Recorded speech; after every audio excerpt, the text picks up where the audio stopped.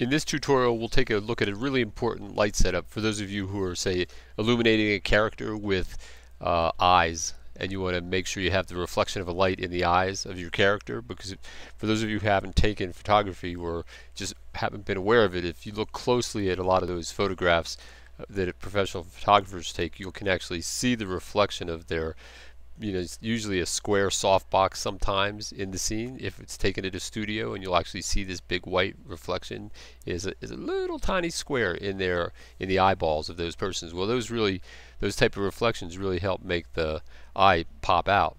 So in here what I have is a couple setups, and what we're going to look at is the distinction between using the spots that are built into Blender Cycles now. They came from Blender Render, but you can use them within Cycles versus just using a regular light, and we'll see how it changes. So this object here is reflecting light like glass, like an eyeball would reflect light, how you would see it. It's basically bouncing, it's like a mirror. And what I'm looking at here, I'm looking into that mirror, and it's at a 45-degree angle, and the mirror is looking back into this tube, and within that tube is just that same square. You can see it in there as I rotate it around. See, you get the effect. And then when you look back over here at the sphere, you can see the effect of the light hitting the sphere from bouncing off the mirror into the scene. Alright, so that works. And that's just using a regular plane, and it's got an emission shader set to it like that, so it's emitting a little bit of light like this. Okay, so now let's look at it in wireframe mode also at the same time. Over here in the same scene, I also have a spot, so let me move this one back behind it and turn it off like this, and then we'll take a look at the spot. Now the interesting thing about the spot is that you can now control the size of the spot within here. This is as of version 2.65. Okay, and you can control how much it blends in to the scene. So let me see, so let's say I get this and let me move this up out of the way real quick here, and let me see if I have another object in the scene over there somewhere. No, but I'll just fix that.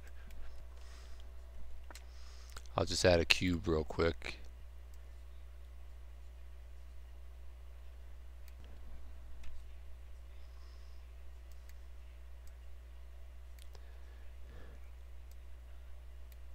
Alright, now you can see in here, you can see the spotlight hitting it right there like that. Okay, so we know the spotlight is working, and if we come in here and grab the spot, we can see let me just move this over just a little bit.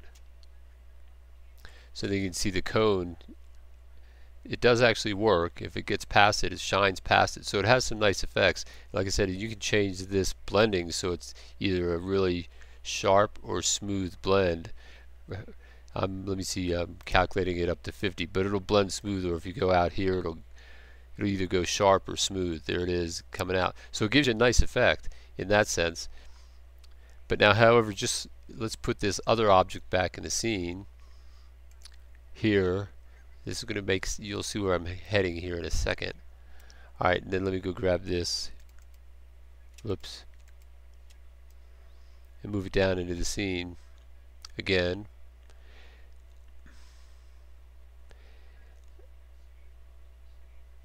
Alright, and now notice, you see the spot, the effect of the spot on the scene like this. But let's turn this sideways from here, just like this other view, and come over here, but I don't see the spot itself. Alright, so let me turn that spot down. Let me change that angle and verify that. So let's get down to a really small angle like the other one was, and there it is. So now even though the spotlight is pointing at this mirrored surface, I don't see it reflected in the mirrored surface. So if you set up your scene, a photography scene of some sort, and you're using these type of spotlights, and you're expecting to get reflections off of mirrored glass surfaces, it looks like it's not designed to do that. So in that case, what you want to do is you want to go grab this light, and I'll verify it. Let's put this light back on. I'll turn this one back on. This one doesn't have to be, the regular emission lights don't have to be so high. Well, there it is right there. You can see it, and I'll just move this one back behind it out of the way, and I'll turn it off like that. So now we see the effects of that light reflecting off of there in the scene, and there it is pointing here, and then you come back over here. So this is okay, so it's maybe a minor detail. Oh well, no, not really, not for me, I assure you. So if you're lighting certain scenes and you need those reflections, because those reflections make all the difference in the world, then this lesson becomes really important. Okay, well that's it for this lesson, and I'll see you in the next lesson.